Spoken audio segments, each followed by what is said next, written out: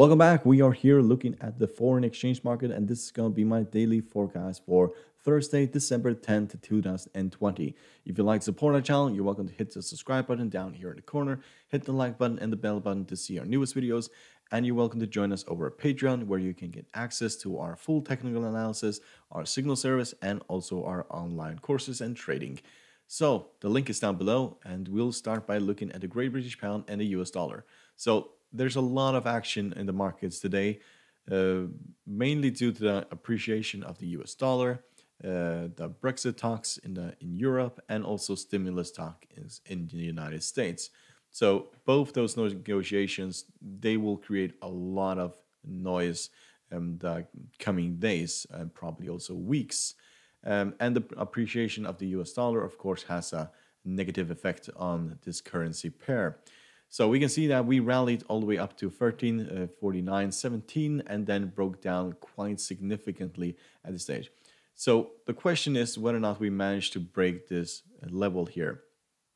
And I'm going to be very pessimistic at this moment because I don't really think that we are going to break that level at this stage.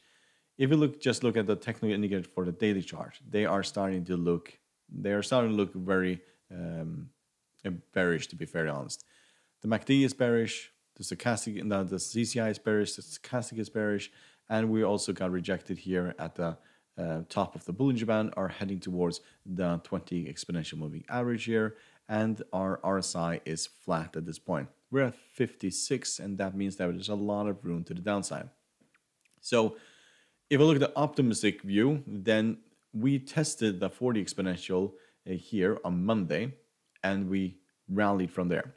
So you can say that we are trading between the 40 exponential and these highs. That is basically where we are trading at this point. So if we break above here, then we are going significantly higher. If we manage to break the 40 exponential, then we're heading to the 50 and probably also the 100 and so on. And the reason why I say I don't think that we are going to break this level is because we've been here before. We have tried this before. This rally from the 150 all the way to the top here, which is a move of 6.81%. We've done that before. We did it here. So we rallied all the way up to the same level and then broke down again. We rallied up to the same level, broke down again. And this is, we did it twice here, but we did it actually also back exactly 1 year ago. So back December 11th, 2019, we were exactly at the same level and then broke down. And if we go and look at the weekly chart for the Great British Pound and US dollar, we can see that we are just at the 300 moving average in the weekly chart. So if we could get rid of these lines here, we can see that we are testing the 300 moving average. And we have not been trading above the 300 moving average all the way back since 2014, I think it was. Yes. And basically in November 2014 was the last time we were trading above the 300 moving average.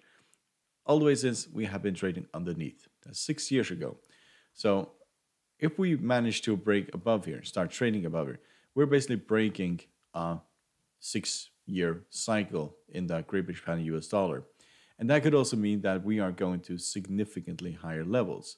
We're talking about this level here of 14.36, this level here at the 15.00, here at 15.75, and so on. There's a major shift in this currency pair. And this candlestick here is not looking very nice at all. If you look at the technical indicators for the weekly chart, of course, they're not looking very bearish at this point, but the RSI is flat. There's no bullishness here. The same goes for the CCI. It's basically curving here and indicating that it's going to go down. And usually the MACD follows after, for example, the CCI and the stochastic and so on. So this is not a very encouraging sign. We most likely will head towards the 20 exponential here in the weekly chart in the short run. So that is 13.10, And that is most likely where we're going. If we get rejected here, if we start trading underneath the 300 moving average in the weekly chart, that is most likely where we're going. But just to say, we have been here several times before. We have been rejected at the 300 before, and we most likely will be rejected here again. And that means that we are going to test these lower levels again. I'm not saying that we're going all the way down here like we were back in March, but probably down to these lower levels in the weekly chart. So let's look at the US dollar and yen. So we have rallied up towards the 40 exponential and then got rejected there. And the closer we get to the 50, the closer that we get to the 100 and this downward channel line, the better is basically the opportunity to sell this.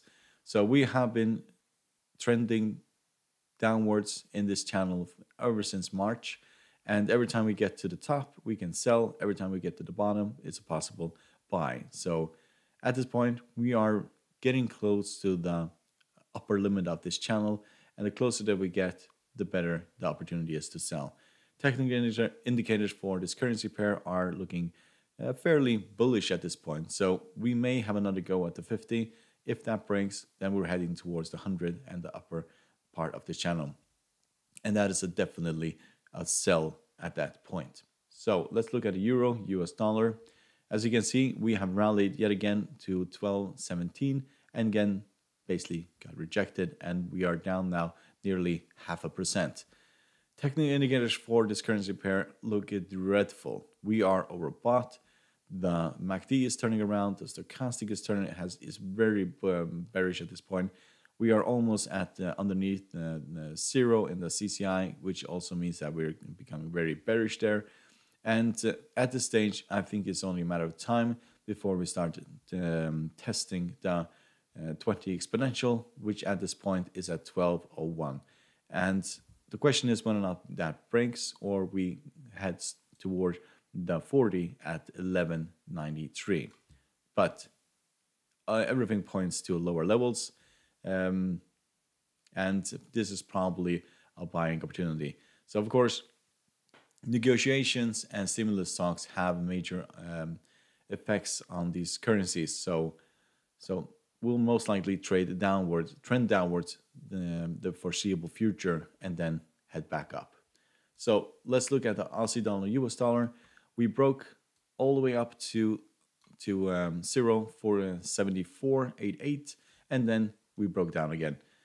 At this point, I think that we are going to see this currency pair going lower. As you can see, we're significantly overbought. We're at 82. So MACD is going to cross the signal line tomorrow or on Friday. The stochastic has, the CCI is still flat, and well, we are most likely going to head towards the 20 exponential moving average, and that is roughly at 0.73 at this stage. So it is possible to short it down here, but most likely it is a buy when you get to the 20 exponential, as it has been significant support ever for months now. So a move towards the 20 exponential, that is a buying opportunity to these highs. A break above here, we'll see this currency go much higher.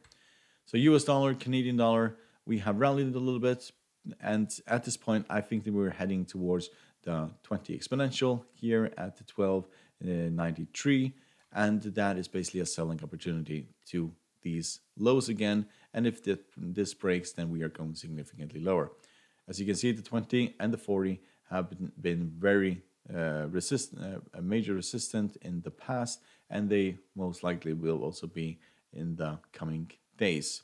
But these technical indicators are pointing to higher levels. We are significantly oversold, so expect this to rally.